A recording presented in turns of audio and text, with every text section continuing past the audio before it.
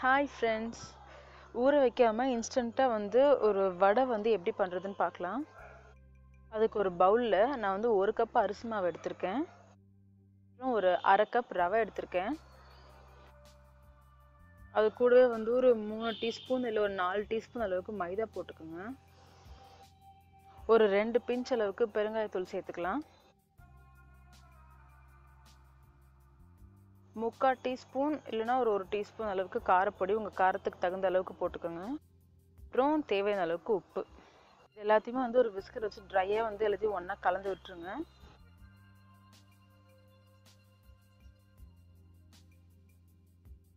இது கூடவே நல்ல சூடான எண்ணெய் ஒரு 3 டீஸ்பூன் அளவுக்கு ஊற்றிக்கலாம்.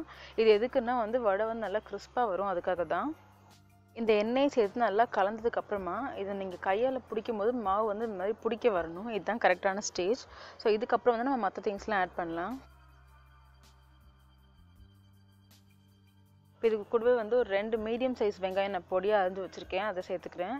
அதே மாதிரி 2 பச்சை மிளகா, ஒரு 2 டேபிள் ஸ்பூன் அளவுக்கு கொத்தமல்லி இலை பொடியாக நறுக்கியிருக்கேன். எல்லாத்தையும் சேர்த்துக்கலாம். எல்லாத்தையும் சேர்த்து நல்லா ஒன்றா மிக்ஸ் பண்ணி விட்டுருங்க. நல்லா ஸ்க்வீஸ் பண்ணி மிக்ஸ் பண்ணுங்கள். அப்போ தான் அந்த ஆனியனில் இருக்க அந்த மாய்ஸ்சர் வெளியே வரும். இப்போது ஒரேடியாக தண்ணியை ஊற்றிடாதீங்க. கொஞ்சம் கொஞ்சமாக தண்ணியை ஊற்றி நல்லா சாஃப்டாக பிசைஞ்சுக்குங்க இந்த டோவை. இப்போ பார்த்தீங்கன்னா எவ்வளோ சாஃப்டாக வந்துருக்கு பாருங்கள் மாவு. உங்களுக்கு இந்த மாதிரி இருக்கணும். இப்போது கையில் கொஞ்சமாக எண்ணெய் தடவிட்டு இந்த மாவுலேருந்து கொஞ்சமாக எடுத்து உருட்டி திரும்ப வடை மாதிரி மெல்லிசாக தட்டுங்க. தட்டி எண்ணெய் காய வச்சு அதில் போட்டு நல்லா டீப் ஃப்ரை பண்ணி எடுத்துருங்க. முக்கியமான அக்கேஷனுக்கு இப்போ நீங்கள் வடை பண்ணணும், ஆனால் நீங்கள் ஊற வைக்க மறந்துட்டீங்க இல்லை டைம் இல்லைன்னு சொன்னால் இந்த மாதிரி இன்ஸ்டண்ட்டாக வடை செஞ்சு எடுத்துக்கலாம்.